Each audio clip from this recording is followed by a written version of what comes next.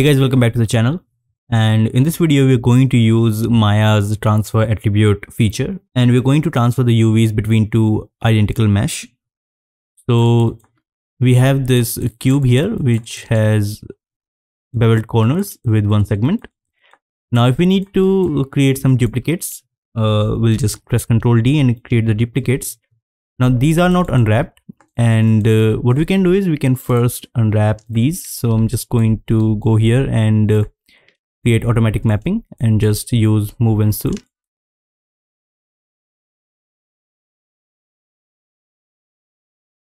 So this cube is unwrapped, but these other ones are not. So if we need to unwrap these, what we have to do is we have to go to mesh and click on this option box for transfer attributes. And go to edit and reset everything if you have used this before.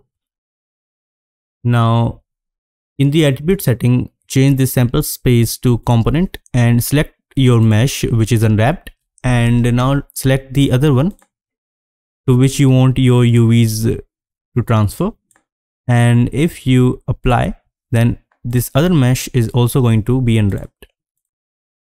So now the UVs of this cube here is transferred to this other cube, and you can copy the same process. Just select this one and again apply, and you can use this process to transfer UVs between identical meshes, and it's going to save you some time in your workflow. So I hope it helps you with your workflow. So if you like this tutorial, then drop a like on this video and subscribe to the channel if you are new, and I'll see you in the next one. Thanks for watching.